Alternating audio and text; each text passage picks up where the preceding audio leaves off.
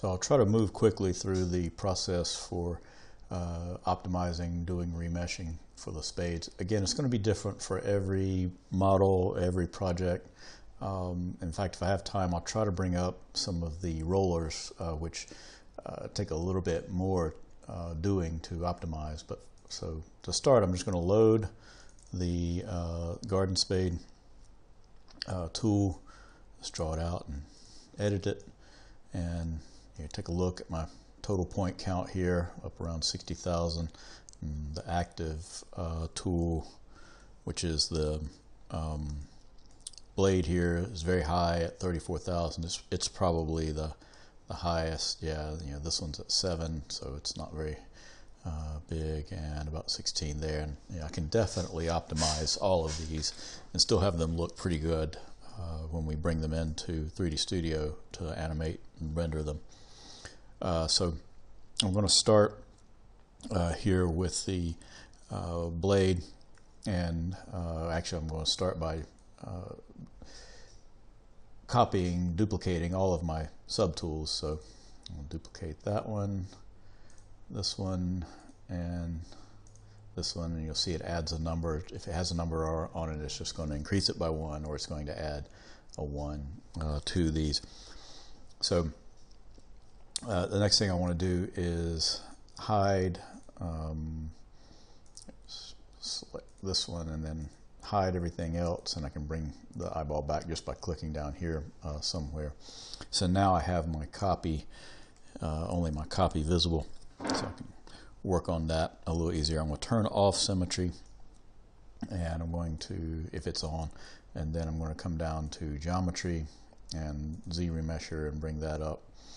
And its default settings here, most of the time that's going to work just fine.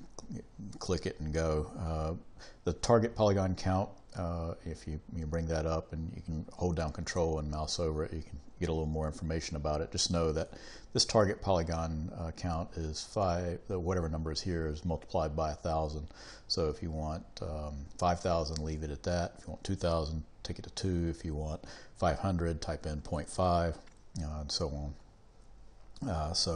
I'm going to try to take this thing down to around 2,000, so I'm going to put that in, and we'll leave adaptive on, so it will try to, what adaptive does is it looks for any sharp curvature or sudden change in the geometry, and it can know to include a little bit more or increase the polygon count in those areas so that it can bend very easily or move around a sudden change in a surface or volume very easily, or where it's broader, it can use bigger polygons to achieve the surface.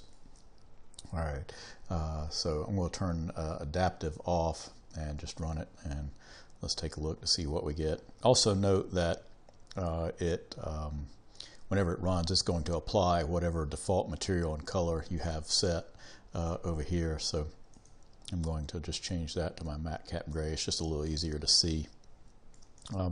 Now, it didn't do too good a job of keeping things symmetrical here. This is acceptable, and you can see my point count up here is about 2,000. This would work just fine, but I'm going to undo that and do it again. This time I'm going to use some guide curves to help try to keep things looking a little better. I could also try turning on adaptive and leaving that down at that 2, and let's see what we get here. Takes a little bit longer to run through those. Looks like it's doing about the same. Yeah, and the count is a little bit higher, so it's going to have a little bit better geometry down here along the curves and out along the edges. But let's see, I'm going to undo that. Let's give it some guide curves to try to help with this symmetry on it. So to do that, I'm going to pull up B and then press Z and look down here to the ZRemesher guide brush, and I can just draw those out on there. But that's probably a little bit, it's a little wobbly. So you can hold down the, let me pull out here. You can hold down the Shift key. Try to get centered. In fact, I might want to just go to the very top here, make sure perspective is not on. Get as close to the center as I can. Might be easier to see that up here. and start drawing, then press shift and let it looks like it's going to try to go around it. You see that with the red band. Also looks like it's trying to wrap under it. Yeah, not really following very straight. Let's try it from the other end. Getting a little bit better results there. Yeah, that looks good, so I'm going to leave it at that, and then do the same thing across one of these sections along here. Let's try about midway. And there, let's see, will it go around it? Nope. So I'm just going to let it try to get as close to center as possible. Actually, that looks like it's going to bump in a little bit, so I don't really like that. So let's just leave it at that one. Yeah, that one looks very good. Looks like it's running down mostly on the center, so that may be all I need. Turn adaptive off. Leave it at 2000. Run that.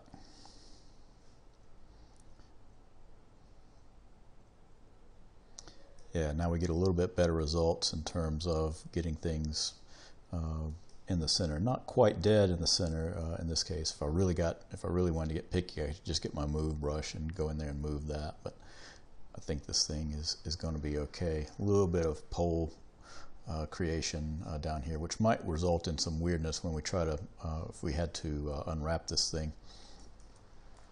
But you know, this is pretty optimized. Let's turn that off. You can see it's got some faceting in there, but again, the smoothing, the normal smoothing will take care of that. And you can see if I go to render properties and turn on smooth normals, if I did a BPR on it, see that's all going to go away. The only area where it might run into a little bit of difficulty would be out here on these where it's faceting a little bit just due to the geometry. Most of the time you're going to see it from a little bit an angle a little bit farther away. And if it is causing a little bit of difficulty, you can always just go to the subdivision and subdivide it once, and that'll give you a little bit better results. And you see that takes care of all that. Now it's going to run it's going to quadruple the count, so understand that, because it divides every face by 4. So understand that. But in this case, I think it's going to be just fine. Or you could turn the count up to, you could undo this and turn the count up to 3. In fact, let's go ahead and do that. We might get a little bit better result out of that. So let me undo that. Shift F so I can see it. And let's see, let's just take that to 3. And I could also turn, I forgot to do this, forgot to turn the strength of my curve up so that it wants to really try to follow that curve. And now let's run that.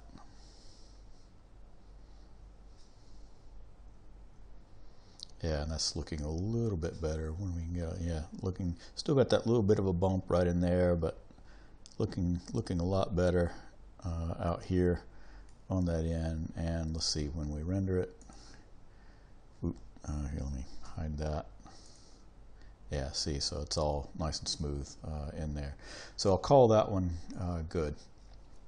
So let's move up to the, let's do the, in fact, let me go ahead and do this one next, and then maybe tackle the handle here, the big part of the handle at the end, because that one's always a little bit problematic because of that slot. So let's go to this part. Let's click it again to make that visible, and then let's hide the other, and Shift F to bring up the count. Let's see, around 7,000. We can definitely optimize this one quite a bit. Well, I've got my guides here, and we'll turn symmetry off. Let's start a guide up at, hold down Shift. Let's see if I can get it to ring it. Yeah, there it goes. It's just not wanting to line up very. Okay, there we go. Good. Yep. So good around that way. I could try by hand outlining it out here. I may just see if I can get one to go around in that direction. That's not bad. I don't like that though. In fact, this may be all we need, or I could come in by hand and pull it around this. And if I need more segments on these, I can always go to stroke, curve, and curve step. I can take that down. We'll take that down to 0.2 and should get a little bit finer stroke around things. Yeah, and that's looking pretty good. So we'll try to just draw around. In fact, here's where I probably could use my symmetry. And let's get in here on that. Draw part of it, and then I can just pick it up. Pick it up through there. Don't like the way that end did.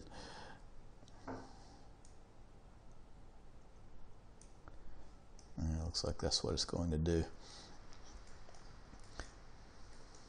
But that should be more than enough to for this thing to do what it needs to. If you really need to define the loops along these things, you could. I can drag up on those.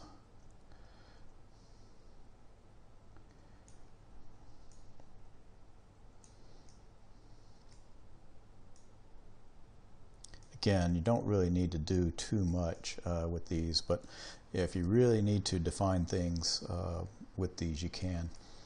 Yeah, I'm not a big fan of what's happening right there. Let me see if I can get rid of that.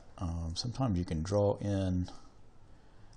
You can draw into pieces, yeah, and yeah, that one's still just not going to get it in there, is it? Okay, that's a little bit better. And sometimes let's see. No, I think that's going to select the whole thing. If you don't want anything, always if you need to get rid of it, you can undo it, or you can hold down Alt and click it, and whoop, that got the whole thing. My brush may be a little too big here. Yeah, hold down Alt and click that. Oh, it looks like it's going to do the whole thing, so I'm just going to undo it.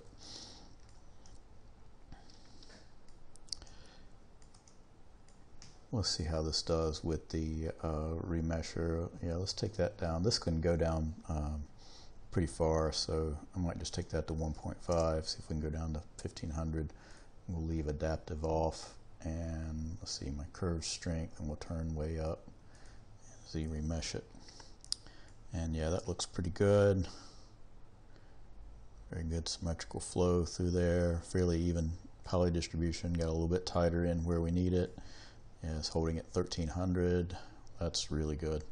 So, and if needs be, I can always come in and get rid of some of these extra loops on things. In fact, let's do that through Edge Loop, and under Delete Loops, I may need to turn this angle way down. Let's try deleting some loops. Oh yeah, definitely need to take it down. Let's take it down to, let's just try 10 and see what we get. And delete, yeah, and there we go. That gives us quite a bit of optimization. Oop, that may still be too much. Yeah, way too much. Let's try 5. And it's only getting rid of 1. I really want to get rid of some of these loops, because those definitely aren't needed as tight in there. Let's see. Let's try dropping. Still too much. This one may be as good as it's going to get, and if I can always delete these in 3D Studio if I really need to. I think this one's about as good as it's going to get. Let's see, and let's do the last one. Come up to it. Let's hide that. Turn that on.